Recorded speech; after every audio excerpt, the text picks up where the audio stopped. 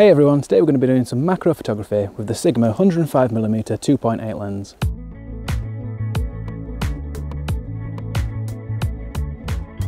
So today I've come out to my local park. I didn't want to go too far because, as you can see, it's absolutely chucking it down with snow, which is amazing, but I didn't really want to drive in it. So I've come quite local and I'm going to be using the macro lens just to see what I can find. I'm really not sure what I'm going to find today. There's lots of snow around obviously, so I might get some nice close-up ice crystals on the leaves and things. But really, I'm just going to be walking around, seeing what I can find and talking about the lens as I go.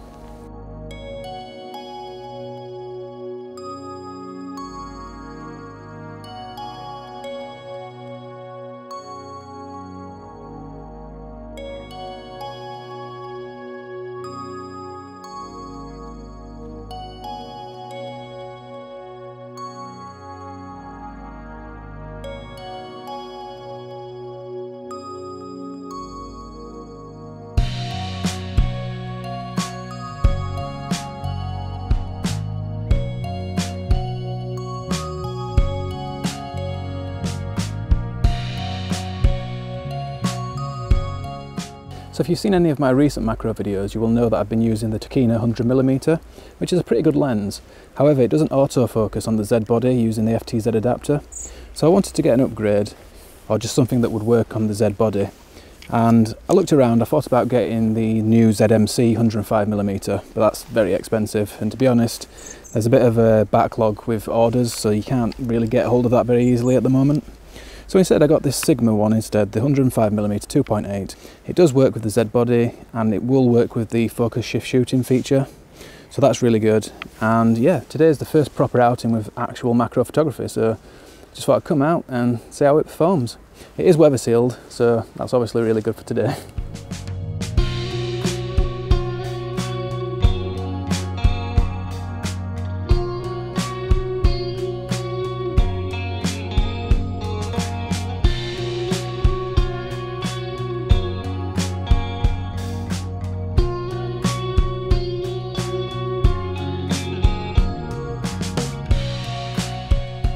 It is quite a long heavy lens, so rather than having the camera mounted onto my tripod, I've actually got my tripod attached to the mounting plate on the FTZ adapter. So that just puts it more in the middle between the camera and the lens, and just helps to balance it just a little bit better.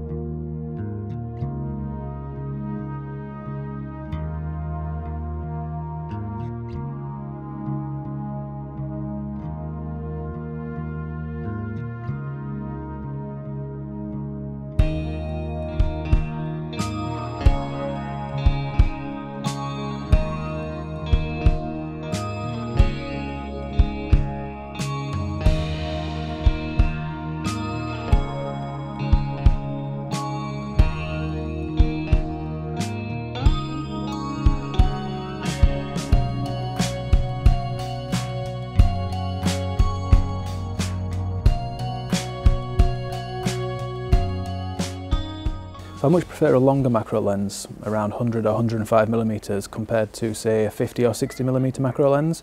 That's just so that you get a bit more distance from your subject, and that's really useful if you're taking shots of insects or things like that where you don't want to get too close and disturb them.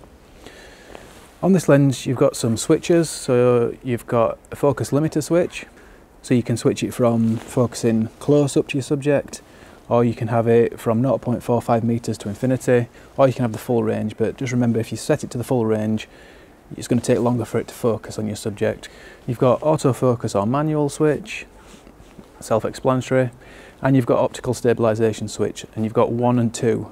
So mode 1 is the kind of typical mode where it will compensate for movement in 2 directions. If you switch it to 2, I believe that's more of a horizontal stabilization, so it will correct for things that are moving horizontally to the camera.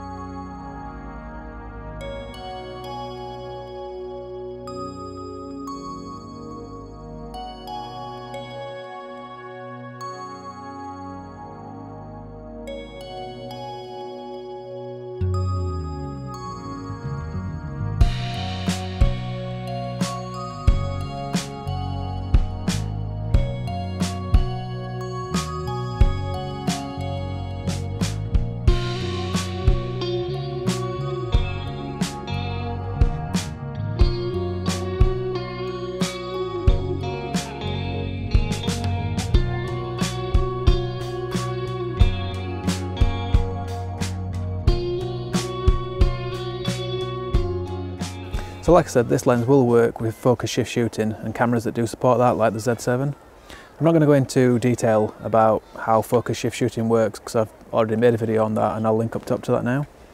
But basically the technique that I'm using right now is to focus on the nearest part of my subject, so these berries at the moment, and then I'm setting the focus shift shooting to take a series of shots at gradually closer focal lengths, and then later on I'll stack all those together into one image to create a greater depth of field in the image.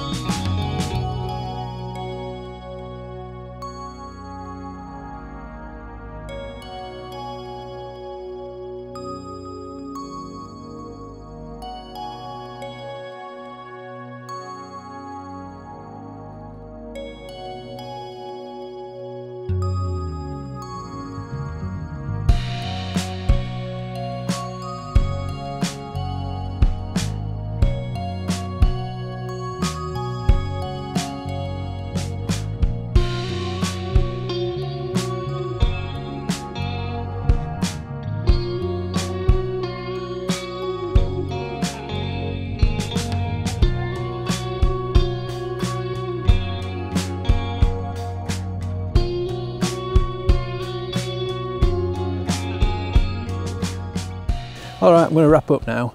I haven't captured many individual subjects today, but that's because with the focus stacking technique, I'm taking around about 100 shots for every single subject. So I've got a lot to edit when I get back, but I'm going to get back on the computer now and we'll analyse the image quality from the Sigma 105mm.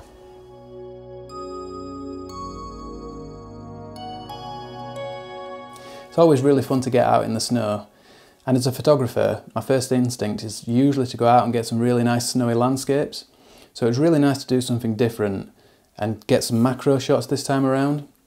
And I really enjoyed using the Sigma 105mm 2.8 lens. It performed really well. It's a really good lens. I think the images that I've shown throughout the video hopefully illustrate that it is really sharp, which you kind of expect with a good macro lens. But it really is high quality and sharp and works really well with the Z7. It is 1:1 magnification, so that means that it will reproduce your subject at a 1:1 ratio on your sensor, but that will only work at the closest focusing distances. So that's around about 31mm, I believe. If you're further away from that, you're not going to get 1:1, so bear that in mind if you do want that. It's probably not going to be an issue. And also bear in mind that the maximum aperture changes at the closest distances. It's rated at 2.8, but if you're at the closest distances, you're not going to get 2.8. You're probably going to be around about 4.5 or 5. But like I said, it is really sharp, and probably sharpest around about f11, f8 to f11. I was using slightly wider apertures than that because it was quite low light. I had quite a bit of wind as well, so I had to use a fast shutter speed, high ISOs and a wide aperture. And to compensate for that wide aperture, which was giving me a really shallow depth of field, I was having to take a lot of shots. So around about 100 shots for every single subject. On some images I could discard some of those shots, so I got it down to sometimes 70 or even down to about 40 images. And then I could stack those together and create an image that was fully in focus, more or less from front to the back of my subject. But the lens was sharp even down to those wide apertures, and all across the frame as well, from even to the edges it was sharp, so that was great. The focusing is fast, it's accurate, it's quiet, it's all internal, so the lens doesn't change size when you're focusing, and it doesn't rotate either, so you can use filters on there. I think it's a 62mm Fred. I didn't really notice any optical problems. There was no chromatic aberration or flaring or ghosting or anything like that. I mean, I wasn't shooting into the sun, I didn't have any sun, so maybe I will need to do some further tests to see if that's an issue, but certainly when I was out in the snow using it, I didn't get any of those problems. So there's not a lot to complain about with this lens really. I really enjoyed using it, and I got some great images, or at least some really high quality images. And also the price is great. I picked this up for brand new for a third of the cost of the brand new ZMC 105mm lens. So I'm more than happy with that, and it really did the job. Just got a few more images to show you, so I'll put those up on screen now.